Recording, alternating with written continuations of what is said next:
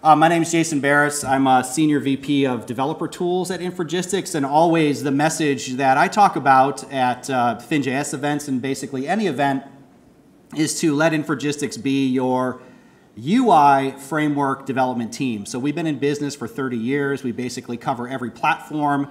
Most of our focus now is on modern web. So when you think about Angular, React, and those newer platforms, that's where we spend the bulk of our time. We still have a lot of financial services customers doing WPF, even Windows Forms. I was at a customer last week.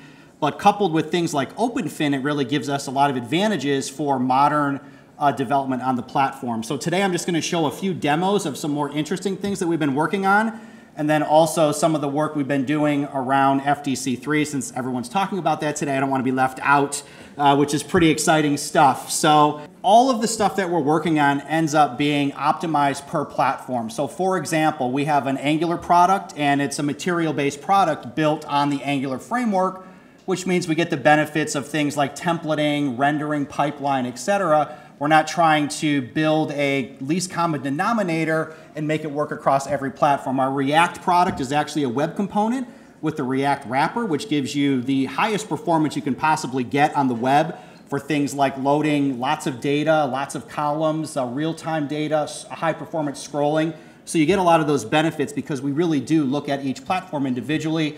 We have a JavaScript platform that is just plain old JavaScript with jQuery. We have an MVC platform. We have a partnership with Adaptable Tools. So if you're using Adaptable Blotter, all of the data visualizations in Adaptable Blotter are from Infragistics. So we're working with them, as well as OpenFin, obviously, on FDC3. So with that, I'm going to bring up some demos. I talked a little bit about the data grid that we ship in Angular. I'm going to show a couple variations of that today, as well as what we're doing in React on the grid side. So the cool thing here about the grid is we've incrementally improved the UI interactivity features over the last few months, and we basically have a continuous delivery model with this product. It's all on GitHub and NPM. But the big thing here, this is a 10,000 record grid, and it's like scrolling buttery smooth no matter what's happening. So we have virtualized rows and virtualized columns on the grid. What I'll do is I'll bring it back up to the top, and I will, we have a 300 millisecond frequency, and I'll click Live All Prices. So now we're basically updating every single cell, all the data in the grid, and we're updating the visible cells. So every 3 milliseconds, we're updating 10,000 data points. But if you look at the grid and we start scrolling again, there's no performance lag, there's no flicker, there's no white space. It's actually perfect scrolling. This is a benefit of building on top of Angular. So we're using ng template, the pipeline just works. We have the exact same sample on using our tree grid. So some people may want a hierarchical grid. So this was actually a grid with hierarchy. So you can see here I had some hierarchy, so category. If I want to take contract and I want to group by contract and I want to group by settlement, you'll notice this is still 10,000 records real-time updating, and that happened literally instantly. We have nice features like drop-downs for filters and column pinning and column hiding. So all the things that you would actually expect in a grid like this. But the core grid is also used in our other grids, like our hierarchical grid and our tree grid. So based on how you want to display your data, you're not limited to just like one single grid view, and then that's all you get. So this is the tree grid. You can see that the hierarchies actually they don't repeat data in the columns like the other grids do. And then you can do cool things like select all, remove all, but then everything else in the grid is exactly the same. So if we do live all prices here, it's the exact same deal. Another cool thing we do is we have an Excel library. The Excel library has all of the function support for Excel, all of the drawing support, all of the charting support, all of the sparkline support. So for example, this is just a basic grid that I exported. So I bring this guy up, and it's just a grid in the same exact format with a table that was exported to Excel. So everyone kind of expects that to work. But if I do something a little bit richer with Excel, let me go to my Chrome here and see what we got. Oh, no, that's not it. Let me see where I have too many browser windows open. I'm really sorry about this. Oh, here's the cool Excel sample. So this is our data chart. This is a React data chart a React data grid, and I'm just going to click export.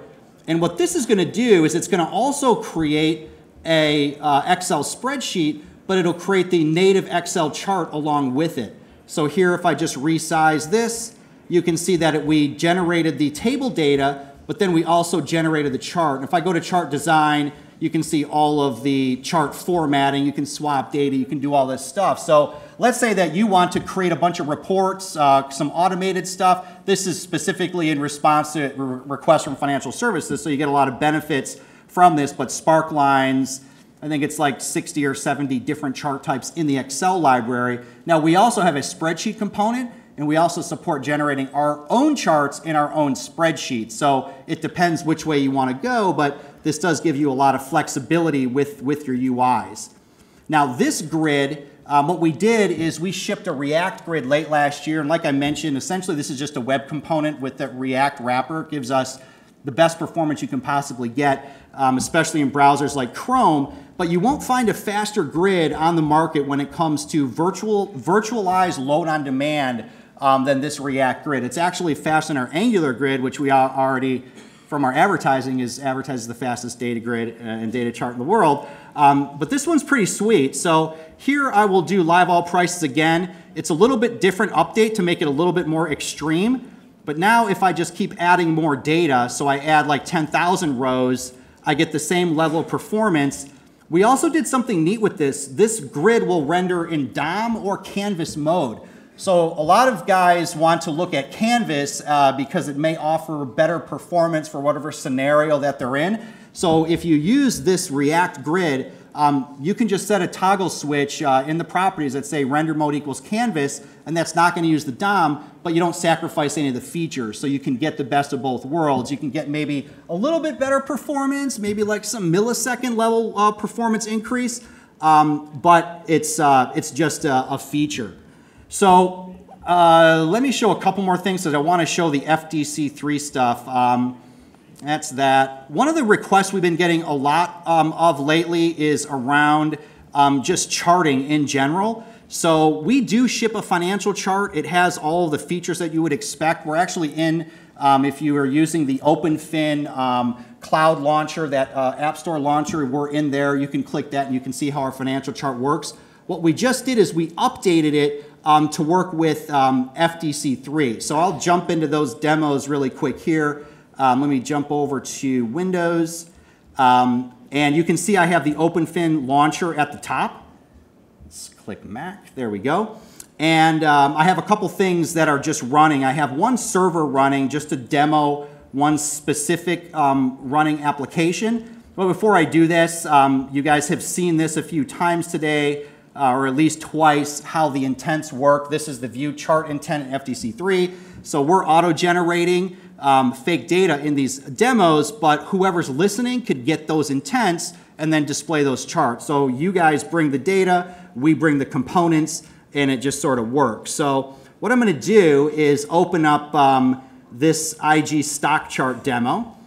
And this is the same exact demo that's in the OpenFin launcher. This one happens to be running local because I wasn't sure if I would have internet today, but it works great at this new venue, which is pretty sweet. So this is our financial chart. Our financial chart basically has all the bells and whistles you would expect in any financial chart. The nice thing about our financial chart is to create a chart that looks like this is literally no lines of code. You just declare the chart, pass it the data, and then we generate the UI around it. So we give you things like the ability to change the indicators, to select indicators, to change overlay types, to do different types of trend lines on the chart, to change how the chart displays. So all of this is basically comes for free with the chart.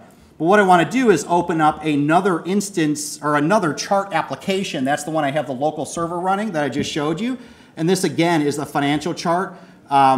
We can change the way that the ordinal or time is on the x-axis, the y-axis, etc.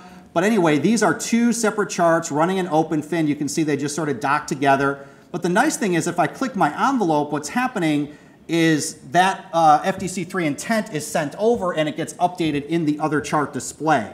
Now to further highlight this, we created a WPF app, which also has some stocks.